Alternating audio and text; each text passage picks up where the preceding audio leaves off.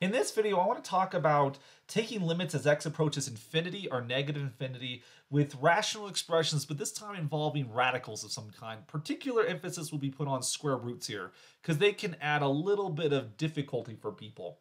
So consider the limit as x approaches infinity of x over the square root of x squared plus 1. Now, in this one, it's very tempting to do what we did previously with rational functions, taking their in behavior. And in some regard, we will be perfectly fine in doing that, for which we can identify who is the dominant term on top, the leading term, that's just an x, there's only one term. And then in the denominator, we can see the dominant term is actually going to be the square root of x squared, which is fine, in which case then we can think of this as the limit of x over the square root of x squared as x approaches infinity in this setting here, for which you can simplify this. You'll get the limit of x over x as x approaches infinity, and this will then give you the limit of 1 as x approaches infinity. This then agrees with what we might have anticipated. This function, its limit as x approaches infinity is going to equal 1, okay? Now, there is a little bit of a problem with this approach, and I'll kind of illustrate this by giving a comparison, right? If we were to do it how we originally considered this topic, take the limit as x approaches infinity of x over the square root of x squared plus 1, if we wanted to clear out the leading terms, right, we times the top by 1 over x. The bottom will do the same thing, 1 over x. In the numerator, it's pretty simple what's going to happen there. You're going to get the limit of 1. That's what you would expect. But in the denominator, how do you multiply the 1 over x inside the square root? Well, the square root's kind of like an exclusive fancy club. You can't just go in your street clothes. You got to go in with a suit and tie. You have to look really elegant. So if you take 1 over x and want to distribute it through here, you're really going to have to write it as the square root of 1 over x squared. If you make that statement, it's like, okay, then in the denominator, you're going to see the square root of x squared plus 1 times 1 over x squared. You distribute that through, you're going to get the limit of 1 over the square root of 1 plus 1 over x squared as x approaches infinity. And then we see that as x approaches infinity, 1 over x squared will go to 0. And so this limit then turns out to be 1 over the square root of 1 plus 0. That simplifies just to be a 1. So that's an agreement with what we saw a moment ago. Okay, what's the concern there? What's the malfunction? Well, the malfunction comes into play mostly when you start taking limits of these square root functions, these rational square root functions, as you go off towards negative infinity, because this can be a little bit of a worrisome issue. If you have x over the square root of x squared plus 1, if you're like, oh, I'm just going to take the leading terms here, you're going to take the limit of x over the square root of x squared as x approaches infinity, negative infinity here. Right? This is where the mistake I often see is. At this moment, you're like, oh, what the square root of x squared is x. That's actually not true. When it comes to the square root of x squared, this is actually equal to the absolute value of x, for which if you're a positive number, you see no difference between the absolute value of x and x itself. But if you're a negative, because after all, you're approaching negative infinity, this thing is going to be negative, and therefore your denominator should actually be the absolute value of x as x approaches negative infinity. For which, when you take x divided by the absolute value of x, this actually gives you plus or minus 1, dependent upon whether you're positive or negative. It's going to be positive 1 when x is positive. It's going to be negative when x is less than 0. It's undefined at 0, but as we're approaching negative infinity, we'll be nowhere near 0, so it's not a big deal. So it turns out that this is going to be negative 1. If you're very careless on your simplification right here, then you might miss that there's a negative sign here. But how does it compare to this approach right here? If we tried it that way, take the limit as x approaches negative infinity, x over the square root of x squared plus 1. Same thing as before, we're going to take the top to be 1 over x. We're going to take the denominator to be 1 over x, like so, but we need to rewrite this so it goes inside the square root function, so whoops-a-daisy. We need to do the square root of 1 over x squared. But again, in this situation, the sign is incompatible. When you take the square root of something, that's inherently a positive object. So you have to stick out a negative so that this ratio in red is actually the number 1. Because if you don't have the negative sign, the top is negative, the bottom is positive, and therefore it's not actually, you didn't multiply by a positive 1, you multiply by negative 1. So you have to stick a negative sign in there.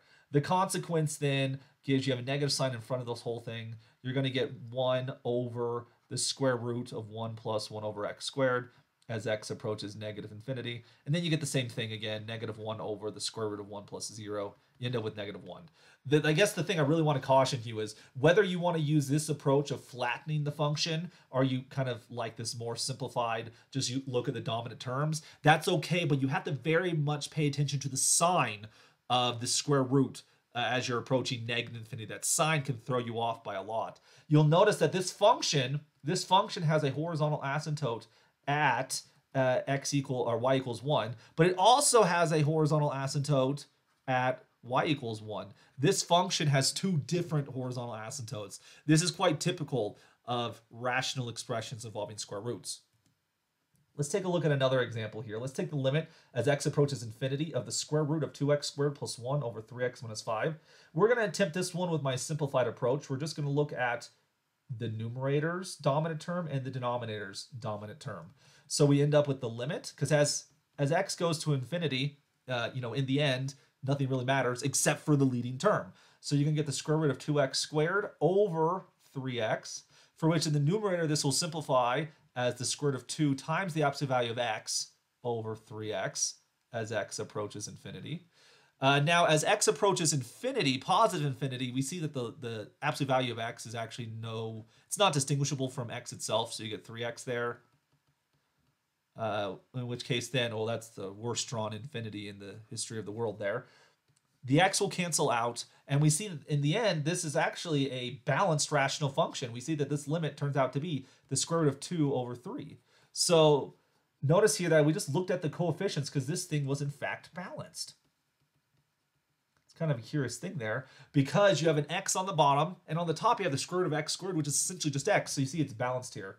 But like I cautioned you in the previous example, when x approaches -infinity, things are a little bit different, right? You get the square root of 2x squared plus 1 over 3x minus 5. Like we did over here, you can look at just the dominant term, and you're going to get the limit of just the square root of 2x squared over 3x. Dominance did not change in this situation. That does sometimes happen. For power functions, dominance does not change, but for exponentials, it gets a little bit more kooky. We'll do that in a different video. When you simplify this, you're going to get the square root of 2 times the absolute value of x over 3x as x approaches -infinity. And this is the thing to keep track of since we're approaching -infinity.